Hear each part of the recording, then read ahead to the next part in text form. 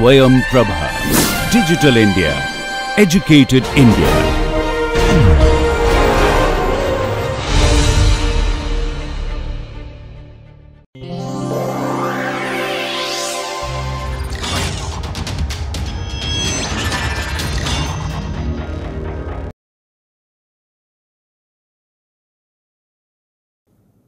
In the previous two modules, we reviewed the fundamental concepts from finite dimensional vector spaces and then various properties of matrices one would normally come across in the analysis of data assimilation algorithms.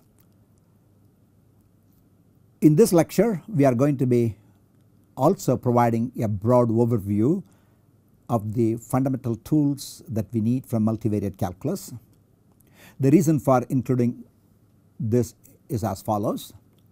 Almost all the students who take a BS degree in basic sciences or engineering in any part of the world, they have done calculus 1, 2, 3, 4, an equivalent of calculus 1, 2, 3, 4. They have been introduced to univariate calculus, differentiation, integration, differential equations, all in one variable.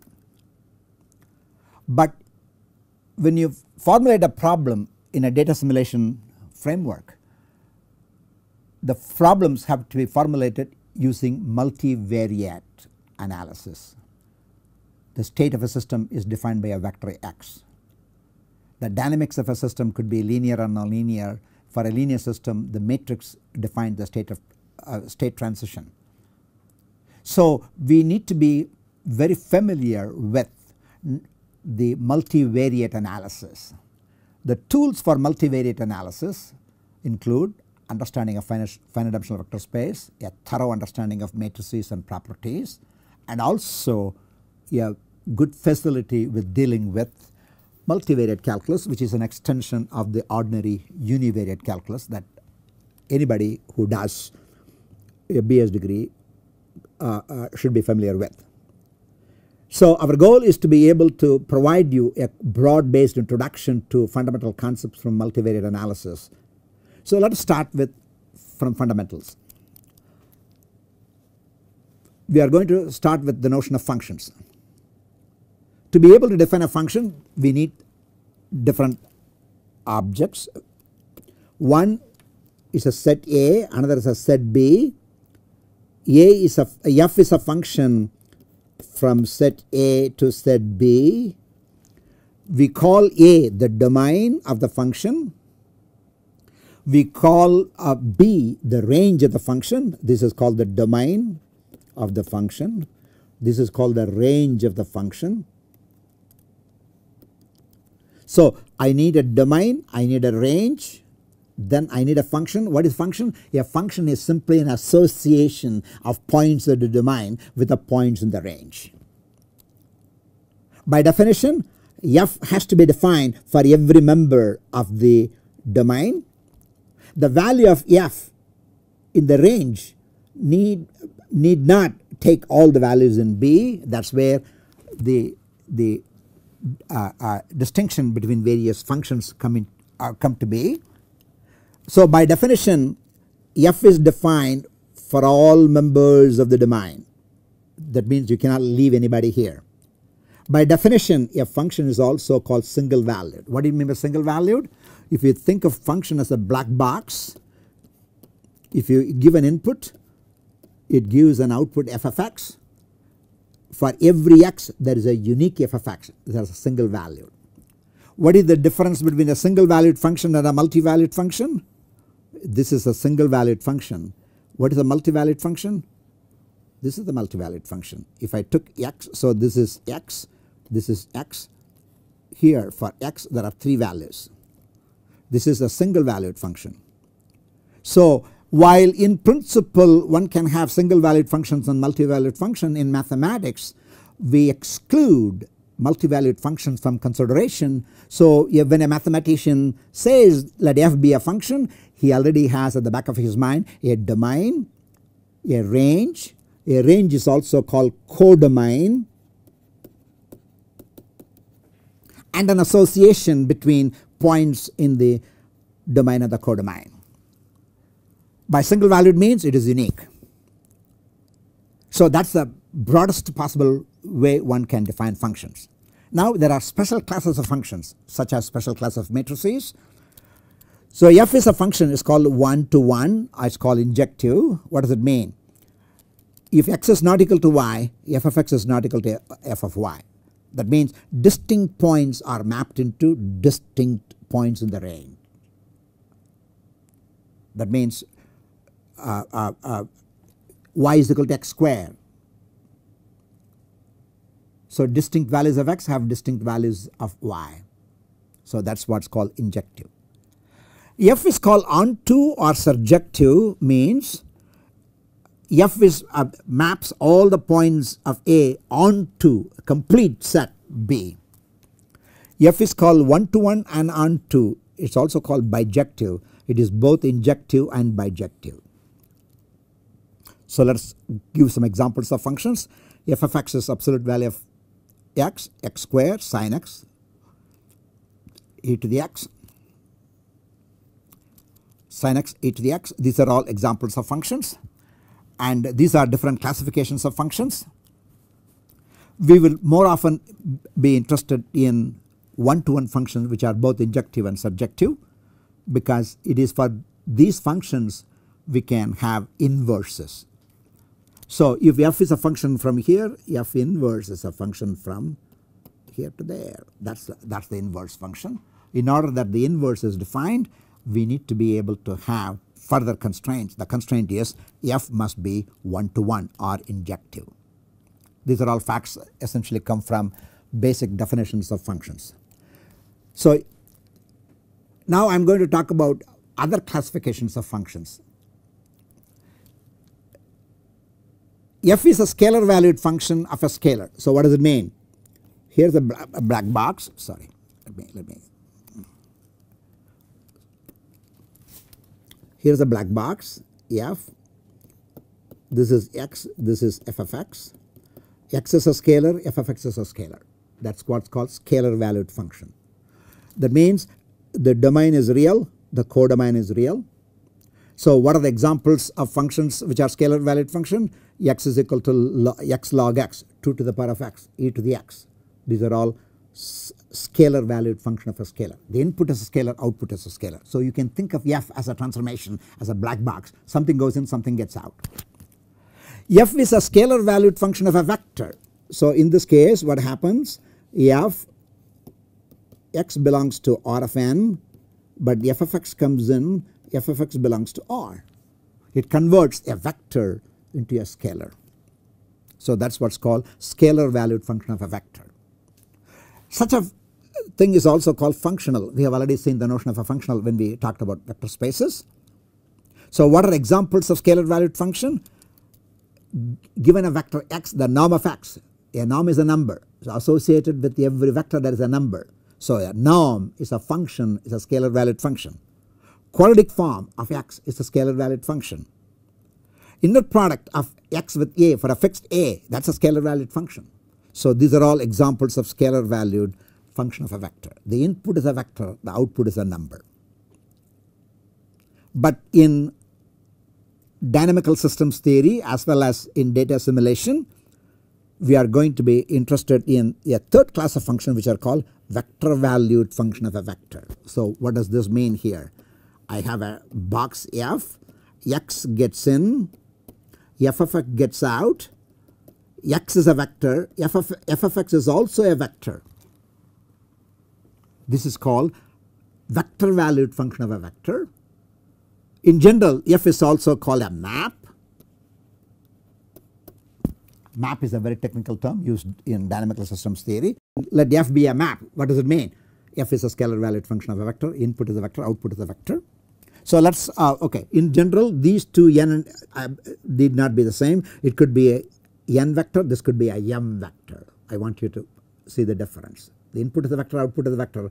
Then the vectors could be of same size or of different size. So let us work an example, okay, give an example. Let n be 3, that means input vectors are size 3. Let m be 2, output vectors are size 2. So x is equal to x1, x2, x3. So f of x is f1 of x, f2 of x. So what is f1 of x? x1 square plus x2 square plus x3 square. What is f2 of x? x1, x2, x3. So you give x1, x2, x3, you get this vector given by this. So that is what is called a map or a vector valued function. CAB denotes the set of all continuous functions defined over the interval. That is a huge set, it is an infinite set. CK of AB is the set of all continuous functions with derivatives of order up to k. If I say CAB continuous function need not be differentiable. But in the second set CKAB, it not only be differentiable, but also I would like you to be differentiable up to the order k. So what does this mean? I have C, I have C1, I have C2, I have CK. Continuous function is the largest set. Differentiable, continuous and differentiable function is smaller. Functions which are twice differentiable smaller. So you can think of a relation, these are supersets. C1 is a subset of C, C2 is a subset of C1 which is a subset of C. I am putting greater conditions on the behavior of the function. So functions come in various shapes and forms, functions are of various types, continuous function, differentiable functions, set of all continuous functions, set of all differentiable functions of order up to k, where k is an integer. If k is infinity, what we call such functions are called analytic functions. For example, polynomials are analytic functions, they have derivatives of all order. Exponential functions are analytic functions, they have derivatives of all orders, and so on. With that as a background, now I am going to introduce various concepts that we would need in trying to do data assimilation algorithms, especially optimization algorithms. We are introducing the notion of what is called a gradient of a function. So in this particular case we are concerned with we are concerned with a scalar. So what is the starting point? Let f be a scalar valued function of a vector, the type 2. Let x and z be two vectors in Rn. We say f of x is differentiable at point f if and only if there exists a vector u such that f of x plus z minus f of x is given by u times z. See, this z and this z are same. So the definition is contingent on the existence of a vector. So this is an inner product. Hot means higher order terms in z. And what is the property of the higher order term? The ratio of the higher order term to the norm of z, they go to 0 as z goes to 0. This is the limit. So such a u is called the gradient of f of x with respect to x. So this is the most general definition of a gradient. This gradient algorithmically can be computed as a set of partial derivatives of f with respect to x1, f with respect to x2, f with respect to xn. So this is a n vector. The derivative is denoted by the inverted delta subscripted by f of x. This is called the gradient, you can call it. So we use the term derivative for univariate, gradient for the multivariate. So even though f is a scalar valued function of a vector, its gradient is a vector in Rn. So I want you to be able to see the importance of introduction of vectors and matrices very soon. So you cannot do multivariate calculus very well until and unless you understand finite dimensional vector space as well as matrices very well. So what is gradient? In simple terms, gradient is simply a vector of partial derivatives. That is a simple form of being able to describe what a gradient is. This operator inverted del, which is the gradient operator, it has lots of interesting properties. Let f be a scalar valued function, g be a scalar valued function. The gradient of the sum is sum of the gradients. So gradient is additive. As an operator it has an additivity property. Gradient of a constant times the function is constant times the gradient of the function, that is called the homogeneity property. The gradient of the product has this rule which is called the product rule, which is the extension of the product rule in univariate calculus. We are used to d by dx of uv is u dv by dx. So we already know this, right? D by dx of uv is equal to u dv by dx plus du by dx times v. We call this product rule. So this is the analog of the product rule from univariate to multivariate. In the multivariate calculus, we are also interested in another concept called directional derivative. So f is given, f is a scalar valued function of a vector. I pre-specify direction z.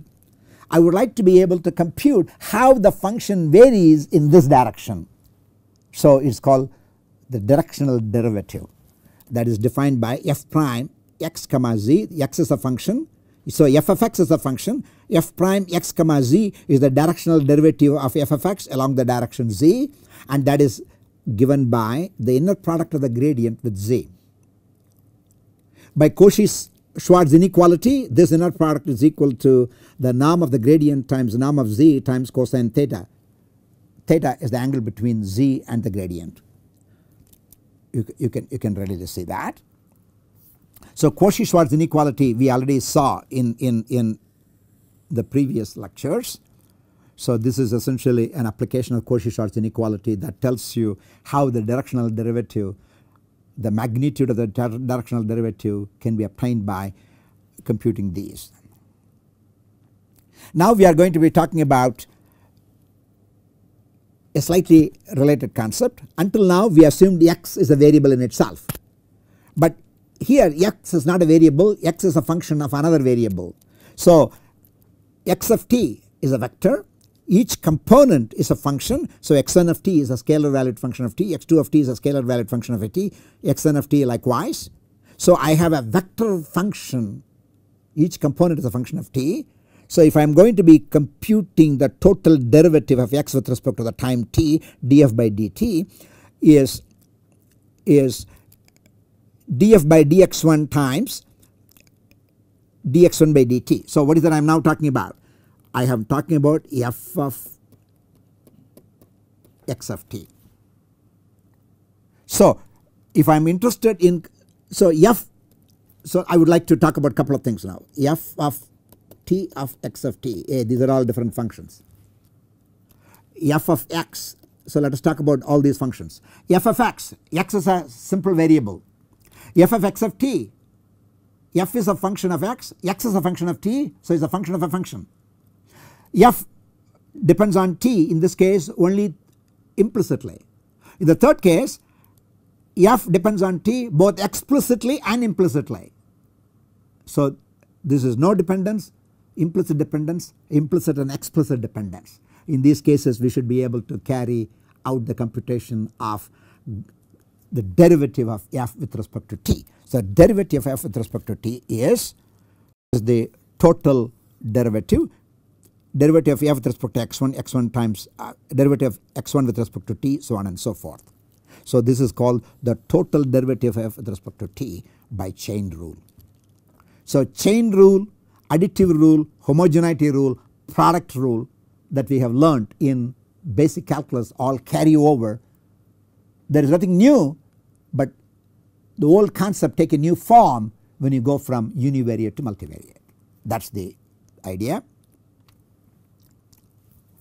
Next is the notion of what is called second derivative. If f is a function of a scalar, second derivative we simply say the second derivative is simply given by, so f df by dx d square f by dx square, we are done. But when f is a function, a scalar valued function of a vector like this, x is not 1, there are n variables x1 to xn. So I can, gradient is a vector. I can consider the second derivative matrix. The second derivative matrix, look at this now. The first row of this matrix, second partial of f with respect to x1, second mixed partial of x1 x2, second mixed partial of x1 with xn. Likewise each row, such a matrix is well defined. This matrix has a special name, is called the Hessian of F. So you can see matrices arise very naturally. Not only that, we know from basic calculus the mixed derivatives are essentially the same. That means del f by del x del y is, I'm sorry, del square x by del, so del y del x. The mixed partial derivatives, if the partial derivatives are continuous, the mixed partial derivatives are same. The order in which you compute the partial derivative is the material. So given that, this matrix is a symmetric matrix. So n by n symmetric matrices naturally arise when you consider the second derivative matrix, which are called Hessian matrix of functions of scalar variables. So Hessian is naturally symmetric. So symmetric matrices. So where do symmetric matrices come from? Symmetric matrices come from various directions. One of the simple ways in which symmetric matrices arise is by computing the second partial derivative matrix of a scalar valued function of a vector, and this matrix is singular because the mixed partial derivatives are the same, and that is what I told you a minute ago. So this is called the representation of second derivative matrix for a function which is a scalar valued function of a vector. Now we are going to vector valued function of a vector. We are going to move to the next level. So let f be a function from Rn to Rm. Look at this now. I would like to be able to keep this picture at the back of the mind. What goes in is x, what comes out f of x. X belongs to Rn, f of x belongs to Rm. So f of x is f1 of x, f2 of x, fm of x. X is x1, x2, xn. So there are m functions, each of which is a function of n variables. I hope that is clear. Now what is that I can do now? I can take f1 and compute the partial derivative of f1. I can take f2, I can compute the partial derivative of f2. I can compute fm, I can compute the partial derivative of fm. Now this partial derivative when written as a column is called the gradient. So what is this? This is the transpose of the gradient. So this is essentially transpose of the gradient of f of 1. This is simply transpose of the gradient of f of n.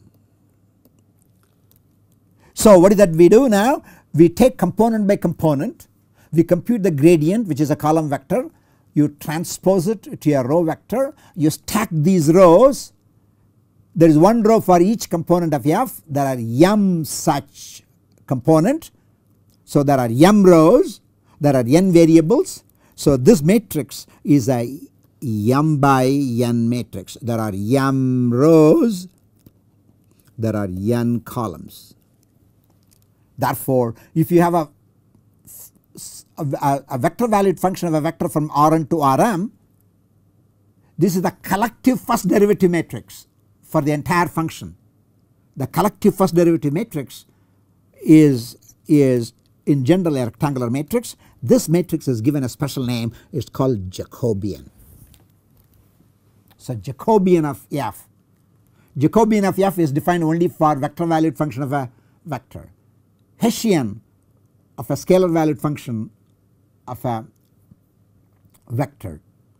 Gradient scalar valued function of a vector. So these are all the various quantities associated with functions in terms of their derivatives. Now I am going to give some examples. Let A be a vector, let x be a vector, A be a constant vector. So I can define a function. So look at this now. I pick A, I pick A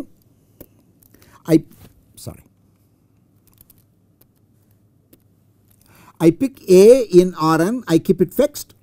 So I am going to define f of x equal to Ax, which is equal to A transpose x, which is equal to summation Ai xi I is equal to 1 to n. So it is a function of x. It is a scalar valued function of x because it is an inner product. So the output is a scalar, input is a vector, A is a common vector that transforms every input vector. So what is that? This is simply a linear function, because the right hand side is linear in each component of that. So what is the gradient of f of x? Partial of f1, partial of f2, partial of xn, and partial of x1 is a1, partial of f2 is a2, partial of xn is an. So that is equal to a. So we have enunciated the first rule of multivariate calculus. What is that? If f of x is equal to a transpose x, the gradient of f is a. This is very similar to what the univariate calculus person does. D by dx of e to the x is e to the x. D by dx of sin x is cosine x. We develop a table of differential coefficient of various standard functions. So in data assimilation we need to have such table. This is the first entry in the table. So if f of x is a transpose x, the gradient of f is a. Now let us compute the gradient of x transpose a. That is a quadratic function. A is yesterday we talked about, with respect to quadratic function we need to consider only symmetric matrices. So let A be a symmetric matrix. F of x is x transpose ax. So f of x is a x1 square plus b x1 x2 plus c x2 square. Let me compute the gradient of this f of x. Partial of f with respect to x1, partial of f with respect to x2. A simple calculation shows is that this vector, you can rearrange it at 2 times this matrix times this, that is 2ax. Therefore we got the second entry into our table. If f of x is equal to x transpose ax, its gradient is 2ax. When f of x is equal to 1/2 of x transpose ax minus b transpose x, the gradient is ax minus b by combining 2 1 and 2. Anybody who has done 3D VAR should immediately recognize that these terms very naturally occur in 3D VAR.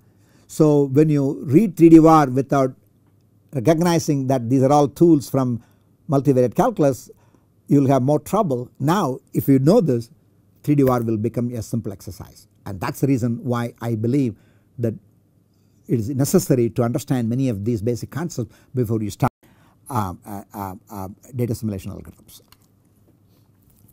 My examples continue.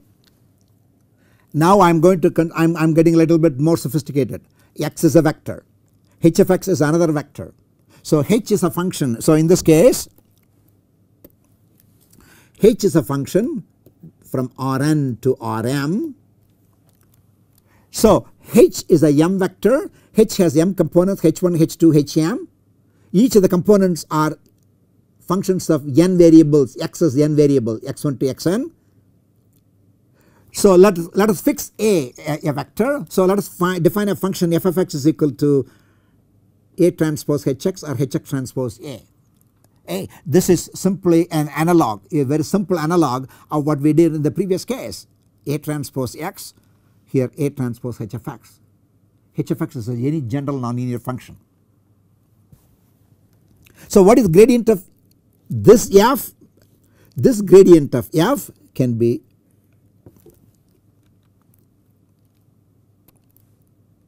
is given by the transpose of the Hessian of h times a. You remember already we have talked about a Hessian.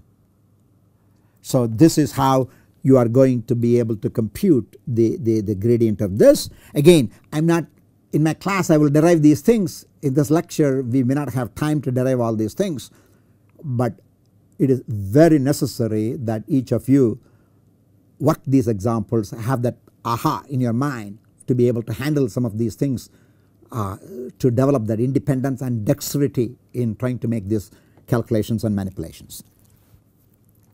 Now let us extend it even further. I am going to take the same h. Now I am considering h transpose ah. Look at this now. This h, here we consider x transpose ax. Here we are considering hx transpose ahx. This is again very often you come across in 3D VAR, especially with respect to the nonlinear observation operator. So h is generally used as a nonlinear observation operator. I am using the same kind of notations in here. So in this case, what is the formula for the gradient of h? The formula for a gradient of h, gradient of f is given by this is 2 times the Jacobian, the transpose of the Jacobian of x times ax. If it's very imperative to me these are all the nuts and bolts. Yesterday someone was observing after the class, who are the people who develop algorithms for data assimilation. Those who understand and have good mathematical skills are the one who are going to be able to invent newer algorithms. So there are 2 ways. One is to use somebody else's algorithm, another is to be able to invent your own algorithms. To be able to invent your own algorithms, you have to develop all kinds of mathematical skills, and that is one of the underlying purposes of doing this preview of very many different tools. Now consider the next case. H of x is the composite function of a function. H of x is g of f of x, and this we denote as, so x you apply f first and then g first. In terms of picture, there is Rm, there is Rn, there is Rd. F takes you from Rn to Rm to Rn, G takes you from Rn to Rd. H of x is in fact a bridge goes from Rm to Rd. So H of x must be related to f and g in this way. So this tells you the relation between H and f and g. So what is the Jacobian of H? The Jacobian of H is simply product of this Jacobian of g at x and Jacobian of f at x.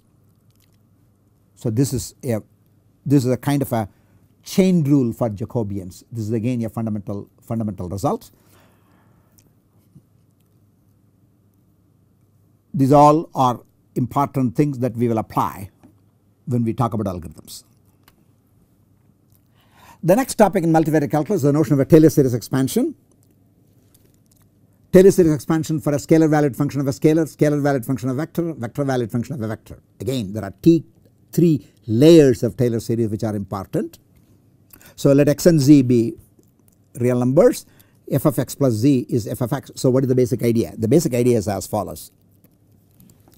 If I have a domain, if I have a point x, if I know f of x, the derivatives of x all at the point x, if I am given a point very close by x plus z, this is x plus z, z is small.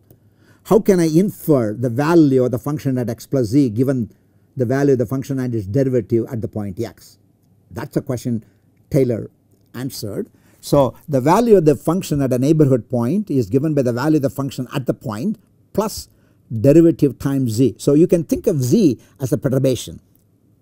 So first derivative times the perturbation, second derivative times the square of the perturbation, kth derivative times the kth power of the perturbation. So this is a Taylor series in a small neighborhood under appropriate conditions. This series will converge. This is one of the fundamental theorems in multivariate in calculus. This is an infinite series. By truncating this infinite series at the kth degree term, this is not n, kth degree term, in z we can get the kth order approximation. This is kth order approximation. So normally we do not use k more than 1 and 2. We talk about first order approximation and second order approximation. So that is the general rule with respect to approximations. In analysis, either you compute exactly, there are not too many things we can compute exactly in life. Approximation is the order of the day. So Taylor series based approximation is often a very useful approximation computationally. So this Taylor series is absolutely plays an absolutely fundamental role in computation. Now we are going to consider the next class of functions. The next class of functions are functions which are scalar valued. The input is a vector, output is a scalar. In this case x is a vector, z is a vector. Again the z is a vector which is Rn. So here again I have x, I have z, I have a point here, the distance, this is z, so this is x plus z, sorry, this is x plus z. Again, if I know the value of the function at x and its gradient and its Hessian is second derivative, I can approximate the value of the function at x plus z by this relation. So this is called the second order approximation. Second order approximation. We also know the gradient and the Hessian are related, I'm sorry, gradient and the Jacobian related by the transpose of each other. So I can rewrite this using replacing the transpose by the Jacobian. So it is this form we will use in our analysis. So this is the second order Taylor series of a scalar valued function of a vector. Now I am going to extend it further, the second order Taylor series for vector valued function of a vector. You can see there are so many intricacies in here. So what is this? So what is f of x? F of x is you stack f1, f2 and f of m. Each component is independent. So if I am going to be concerned with the second order expansion for f of x, what did we do? You compute the second order expansion for f of 1, f of 2, f of m, stack them together. That is it, very simple. So once you know how to compute the second order expansion for a scalar valued function of a vector, you have conquered the Taylor series expansion for the vector valued function of a vector, because a vector valued function is simply a collection of m independent functions. Whatever you do for one does not affect the other. You do everything same for everybody. So I expand everybody in second order term, stack them all together, collect the term, you got that. So that is the basic idea. So with that in mind, the second order Taylor series expansion for this is given by this, that is the Jacobian term. This is the second order term. This second order term is a little bit more complex. Look at this now. So look at this now, f is a vector. So this is the vector, this is the matrix times the vector. This is another vector, one half of a vector. And how this vector is designed, this vector is given by this. Look at this now, I have f1, I have a Hessian of f1. This is the quadratic form of the Hessian of f1. This is the quadratic form of the Hessian of f2. This is the quadratic form of the Hessian of fm. Stack them all together. So you get the Taylor series expansion simply by concatenating or putting together the Taylor series expansion for each of the component. Please remember these are all Hessian. Also please remember this is quadratic form.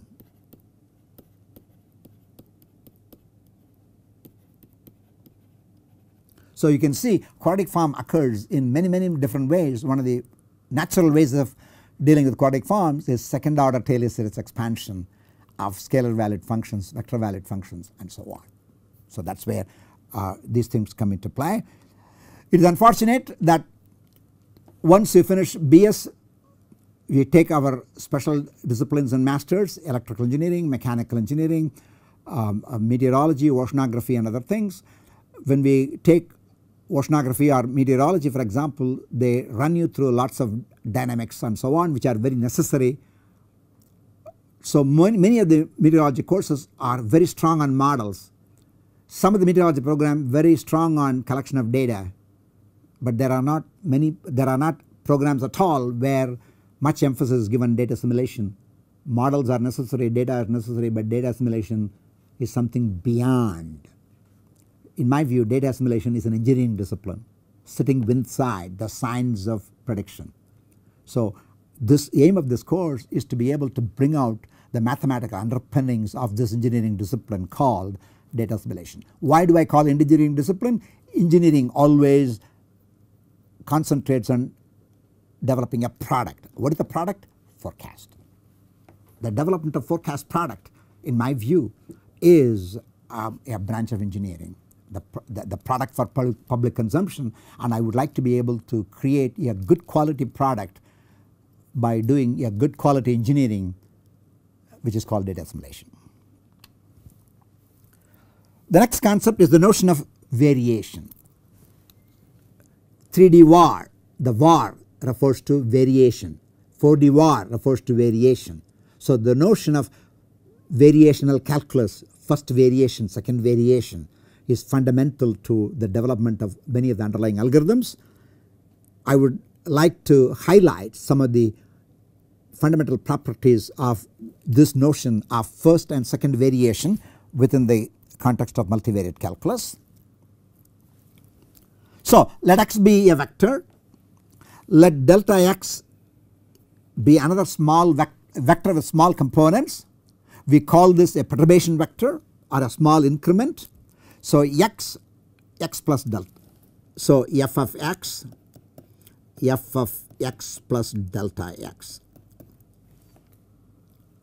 When x changes, value of f also changes. So change in x induces a change in f. The change in f is called delta f. So what is delta f? Delta f is the resulting change in the value of f of x induced by the increment in x. The increment is delta x. So what is that you can think of now? There is a black box, that is f. If you give x, it gives you f of x. If you give x plus delta x, it is going to give you f of x plus delta x. But f of delta x, I would like to be able to express it in terms of f of x itself. I would like to be able to compute approximately what f of x, and that is where the notion of computing the induced variation. So what is delta f? Delta f is the difference between the new value and the old value, the induced perturbation. So input perturbation, induced perturbation, delta f is called the induced perturbation. This is the input perturbation. So if f is a smooth function means what? It is differentiable up to order 2, that is C2. You remember the notion of C2? CK functions. So to be able to do Taylor series expansion, a function should not only be continuous but also be differentiable, at least once differentiable. If a function is k differentiable, I can consider the kth order Taylor series expansion. So I am assuming a bare minimum a function is in C2. If a function is in C2, then I can compute the increment delta f to a second order accuracy. So f of x plus delta x, that is the actual value of the function at the new point, is approximately equal to the function value of the old point plus increment. One correction, this is second correction. This is called the first order correction. This is called the second order correction. This first order correction is denoted by delta f. This second order correction is denoted by delta within bracket 2 ff. So this is called the first variation. This is called the second variation. Likewise, I can consider the kth variation. The larger the order of variation I can add, more accurate the value becomes. If you chop off at any level, it is only an approximation. That is why approximation symbols are important in here.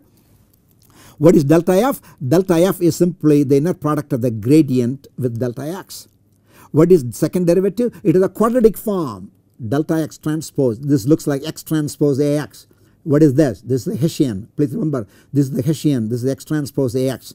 So that is called the second variation term. So I have given you the definition of first variation, second variation. The first variation is linear in delta x. Second variation is quadratic in delta x.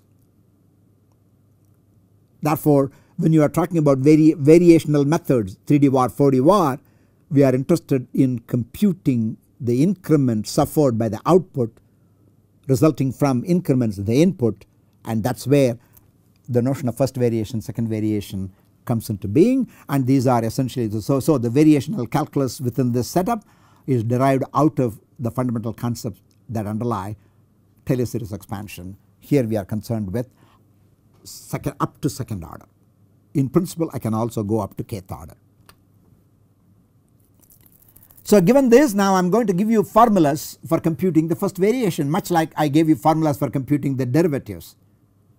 So these are the tables of variational calculus, just like tables of multivariate calculus, tables of univariate calculus. So what are the differential coefficient of standard functions? What are the differential coefficient of standard function in multivariate calculus? What are all the first variation formulas for various cases? And that is what I am trying to. So these again help you to develop that skill to compute all these quantities which are fundamental to applications. So let f of x be, look at this now, x is in Rn, sorry.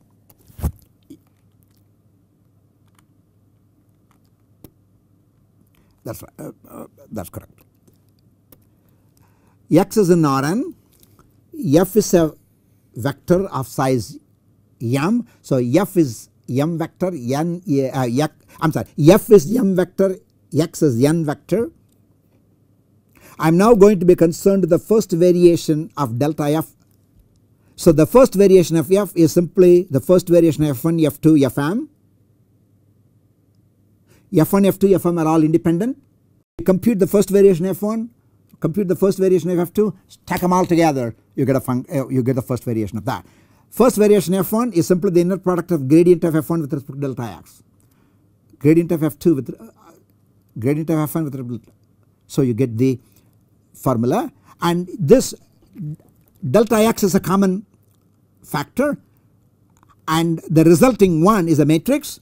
It can be very easily verified. This is the Jacobian times this. So the first variation of a function is related to the matrix vector product, the matrix being the Jacobian, the vector being the increment. So this is a beautiful formula that we will use repeatedly in the derivations of 3D war, 4D war. That is the reason why they are called variational methods. Here are some examples again.